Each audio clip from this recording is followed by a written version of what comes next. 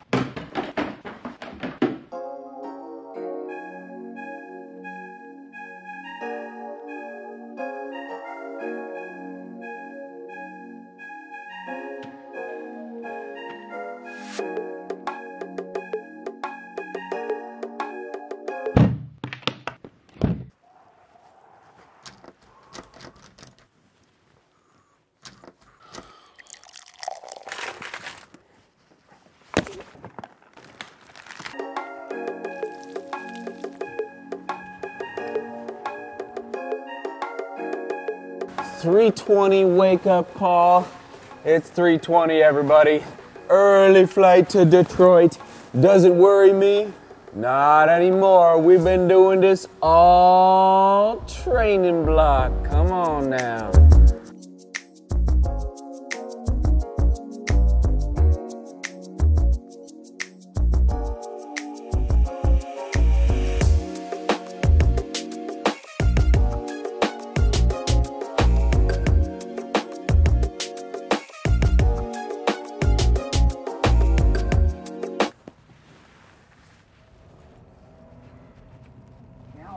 And only 6 fills. We'll get you through the door. There's a transit.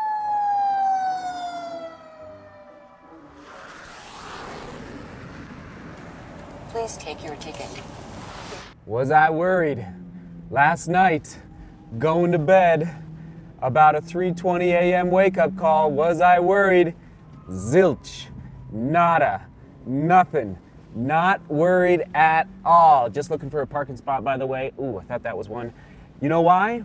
Because the last 5-6 weeks, I've been waking up at 3. It started at 4:15, and then it was 4, and then it was 3:45, and eventually I figured out, wow, in order to get everything done that I need to get done, run the mountains, get the vertical, film the vlog, edit the vlog, upload the vlog, get to the dinner table by 5 p.m.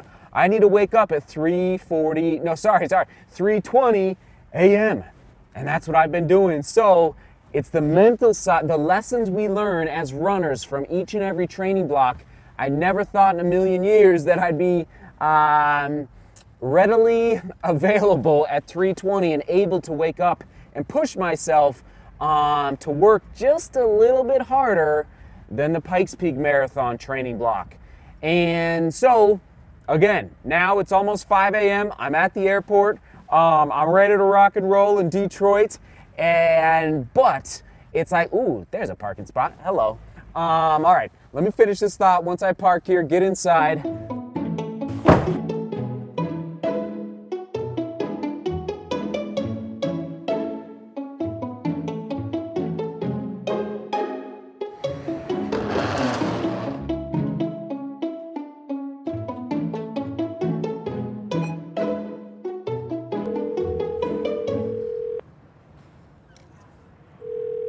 Sorry, the number you have dialed is not in service at this time.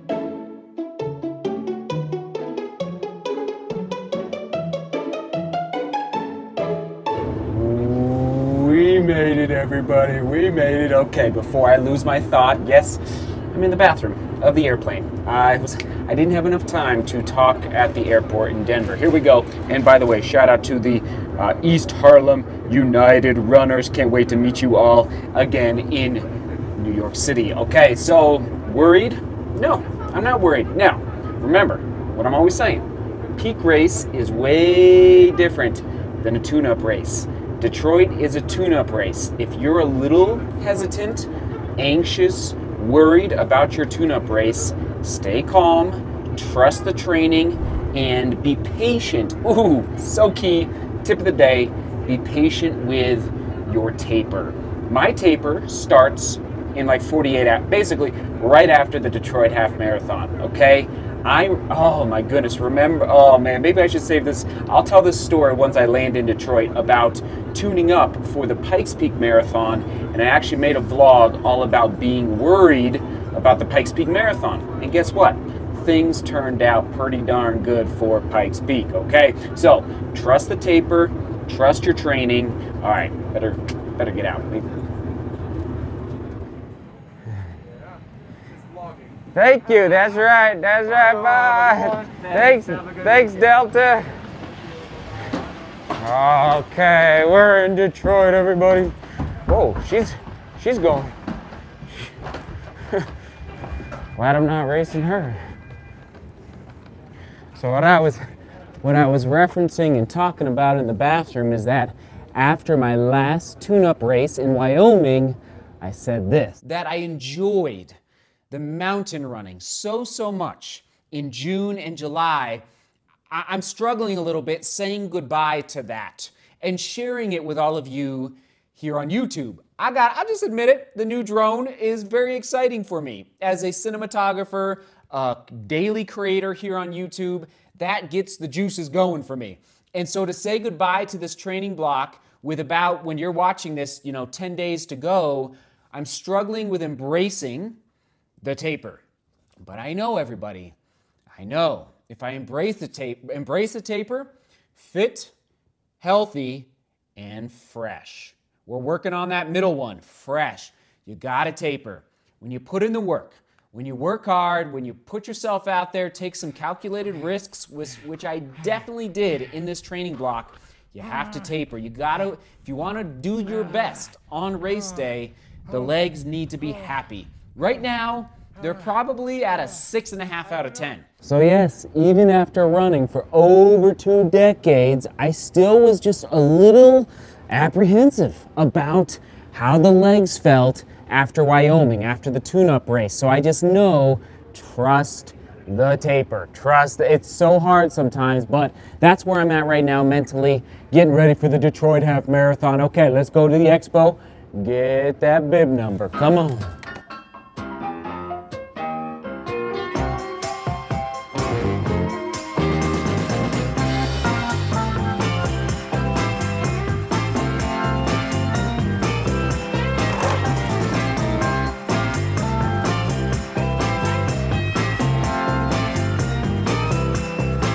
I gotta get it. You know me in palm hats. I gotta get it.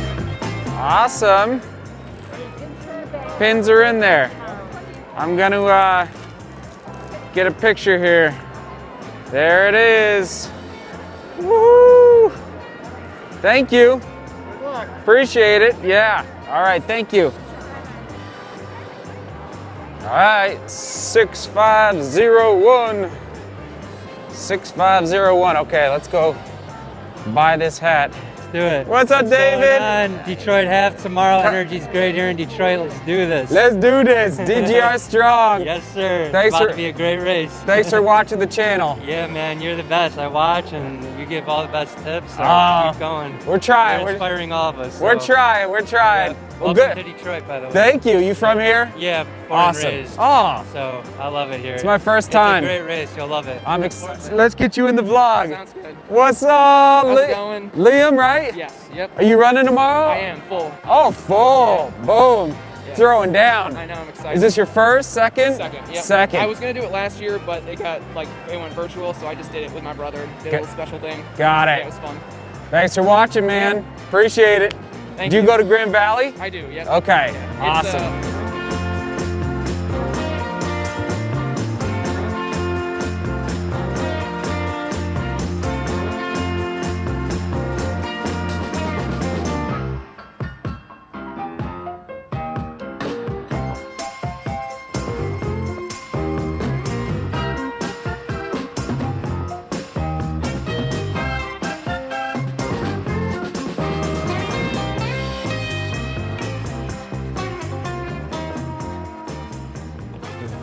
The sun is setting on another day here on this earth. Woohoo! Made it to Detroit.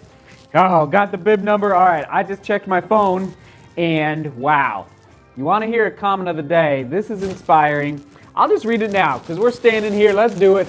Rick Van Dersen. And I'll get you a few thoughts on the race, my race as well, here in a minute. But first of all, Rick, this is amazing.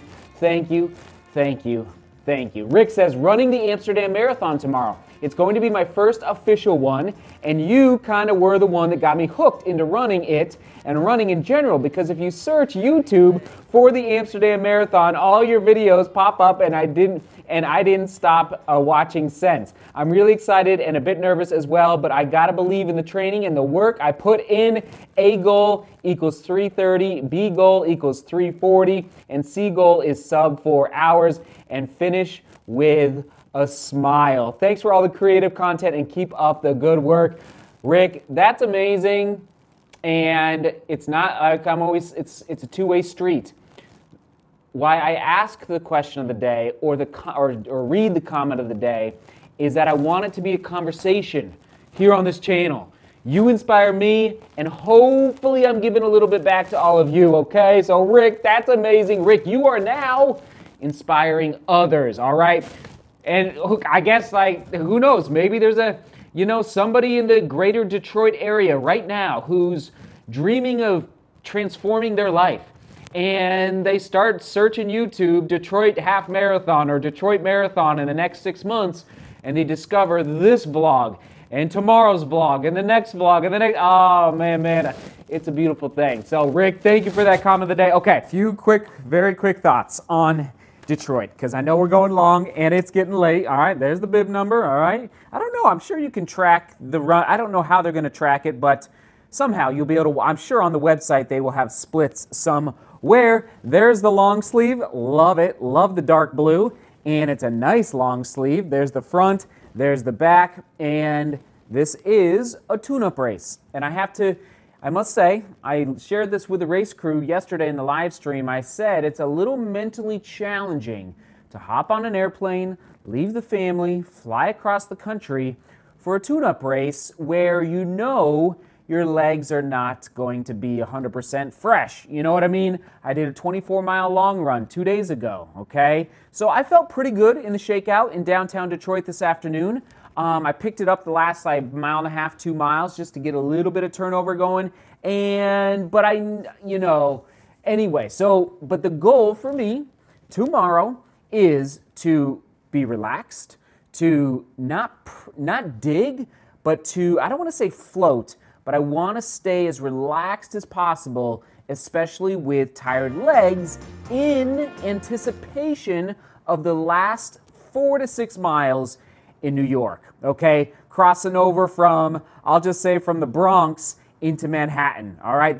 Those closing 4 to 6 miles is really my focus for tomorrow's race in Detroit. So when my legs, because they're already going to be kind of tight, because I am going to hit 105 miles for the week of training this week, but I am coming off of, as you all know, 140 miles. So the legs are feeling much better, I'd say, compared to 7 days ago.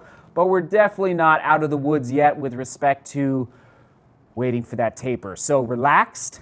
I am intrigued, though, to see the difference in my leg strength from, I'm just going to say, Naples, Toledo to now. Because I will say, I've been putting the work in the mountains and then also in the gym. Who knows? Maybe it'll pay off, okay? So there you go. Oh, I think I'm going to call it there. Question of the day, how was your run today? And what shoe did you run in and why that shoe? Whether you did a training run or a race, okay? There you go. Thanks for tuning in. I could go on and on, but we got to go to bed. All right, Detroit Half Marathon today. Tune up. Good luck to everybody out there. If you're racing through Motor City time. All right, everyone, we will toss it to